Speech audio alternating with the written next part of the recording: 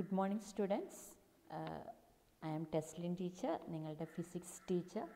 ഇന്നത്തെ ക്ലാസ്സിൽ നമ്മൾ ഡീൽ ചെയ്യുന്നത് അല്ലെങ്കിൽ ഡിസ്കസ് ചെയ്യുന്ന various types of thermodynamic process and how we can represent these process using graphs and lastly the difference between heat and temperature. അപ്പോൾ നമ്മൾ കഴിഞ്ഞ ക്ലാസ്സിൽ കണ്ടതാണ് എന്താണ് സിസ്റ്റം, സറൗണ്ടിങ്, അല്ലെങ്കിൽ ഒരു ബ്രീഫ് ഇൻട്രഡക്ഷനായിട്ട് തെർമോഡൈനാമിക്സിൻ്റെ ബ്രീഫ് ഇൻട്രഡക്ഷൻ നമ്മൾ കഴിഞ്ഞ ക്ലാസ്സിൽ കണ്ടു കഴിഞ്ഞതാണ്. ഇനി ഒരു തെർമോഡൈനാമിക് സ്റ്റേറ്റിനെ എങ്ങനെ നമുക്ക് റെപ്രസെൻറ്റ് ചെയ്യാം, അല്ലെങ്കിൽ ഒരു സിസ്റ്റത്തിനെ റെപ്രസെൻറ്റ് ചെയ്യാൻ വേണ്ടി നമ്മൾ ഉപയോഗിക്കുന്ന വേരിയബിൾസിനെയാണ് തെർമോഡൈനാമിക് വേരിയബിൾസ് എന്ന് പറയുന്നത്. So thermodynamic variables are parameters use to represent A system. അപ്പോൾ എങ്ങനെയായിരിക്കും നമ്മളൊരു സിസ്റ്റത്തിനെ, തെർമോഡൈനാമിക് സിസ്റ്റത്തിനെ റെപ്രസെൻറ്റ് ചെയ്യുന്നത്? By using pressure, by denoting it's pressure, volume, temperature and lastly entropy. These four variables are termed as thermodynamic variables. So we can define thermodynamic variables as those variables which completely define the state of a system. They are given as pressure, volume, temperature and entropy. Next, what is meant by thermodynamic process? Thermodynamic process are process which brings any change in the state of the system. State of the system can be changed by changing any one of the thermodynamic variables, one or more of the thermodynamic variables. The various types of thermodynamic process include isochoric process, isobaric process, isothermal process and adiabatic process. Next, we can discuss each process in detail. So what is meant by isothermal process? ഇത് നിങ്ങൾ പഠിച്ചതാണ്, കഴിഞ്ഞ കുറേ കൊല്ലങ്ങളായിട്ട് പഠിച്ചിട്ടുള്ള ഇതാണ്. Isothermal process കെമിസ്ട്രിയിലൊക്കെ പഠിച്ചിട്ടുള്ളതാണ്. അപ്പോൾ isothermal process is the process in which temperature remains constant but pressure and volume changes. So we can define the isothermal process as a process in which pressure, volume changes at constant temperature. So there will be exchange of heat between system and surrounding. അങ്ങനെ heat exchange നടക്കണമെങ്കിൽ എന്ത് വേണം? അത് separate ചെയ്യുന്ന വാൾ എന്ന് പറയുന്നത് conducting വാളാണ്. So in isothermal process, the boundary between system and surrounding will be conducting. Next, examples for isothermal process are the process which are taking place at a very slow rate. Next, how we can represent an isothermal process. The equation of state for an isothermal process is given by PV equal to a constant. So consider a system having its initial state as P1 V1 and final state as P2 V2. The isothermal change can be represented as P1 V1 equal to P2 V2 equal to constant.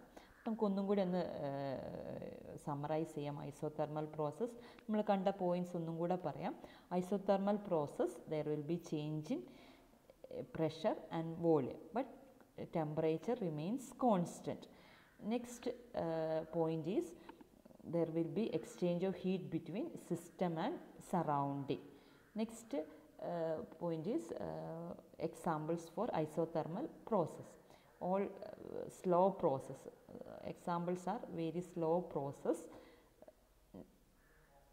Next point is equation of state for an isothermal change can be represented as PV equal to constant. രണ്ട് systems consider ചെയ്യുകയാണെങ്കിൽ നമുക്ക് എഴുതാൻ സാധിക്കും P1 V1 equal to P2 V2 equal to constant.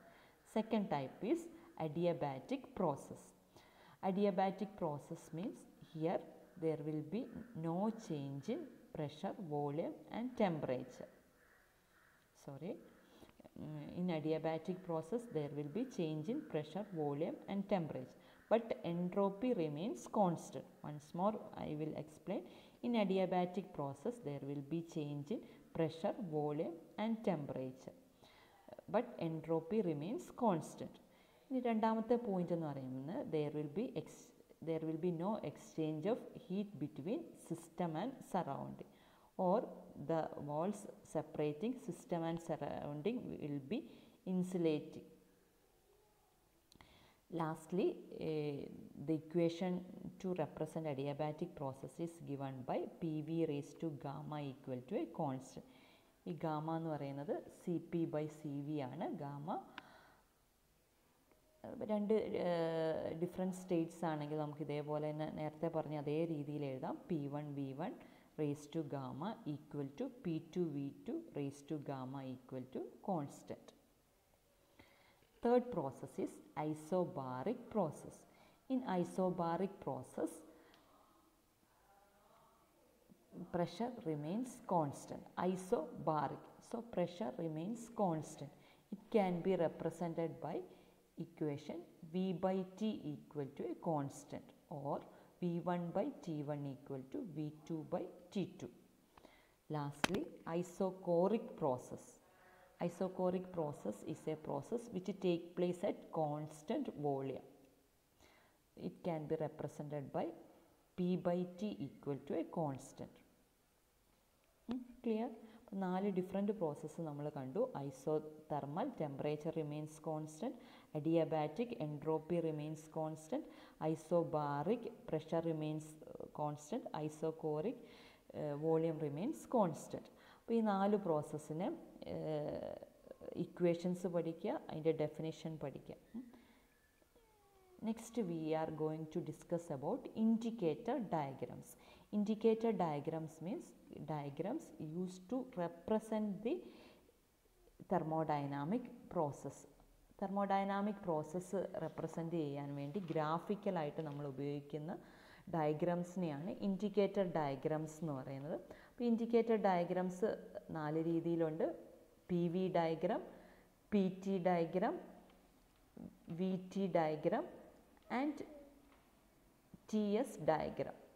അപ്പോൾ ഇതിൽ ഓരോന്നും നമുക്ക് detail ആയിട്ട് നോക്കാം. First one is PV diagram. Here pressure is taken along y axis and volume is taken along x axis, and area under PV diagram, x axis and y coordinate of the initial and final state of the system gives work done. ഒന്നും കൂടെ പറയാം.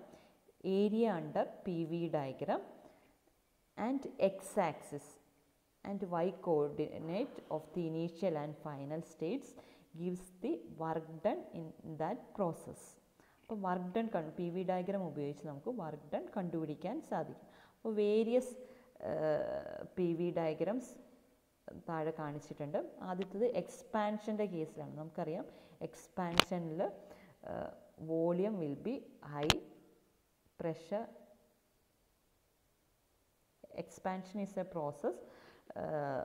It is represented in figure 1. Figure 1 നോക്കുക. നമ്മുടെ initial state represent ചെയ്തിട്ടുണ്ട് by dotted line, final state. ഇതിൻ്റെ PV diagram വരച്ചിട്ടുണ്ട്. അപ്പോൾ രണ്ടാമത്തെ ഫിഗർ കംപ്രഷനെ കാണിക്കുന്നതാണ്. കംപ്രഷനിൽ ആരോ ഡിനോട്ട് ചെയ്യുക, കംപ്രസ് ചെയ്യുകയാണ്. അപ്പം വോളിയം റെഡ്യൂസ് ചെയ്യുകയാണ് ചെയ്യുന്നത്. അപ്പോൾ അതിൻ്റെ ഇനീഷ്യൽ ഫൈനൽ സ്റ്റേറ്റിനെ റെപ്രസെൻ്റ് ചെയ്തിട്ടുണ്ട്. Next PT ഡയഗ്രാമാണ്. PT ഡയഗ്രാം എന്ന് പറയുന്നത് it is a graph between pressure and temperature.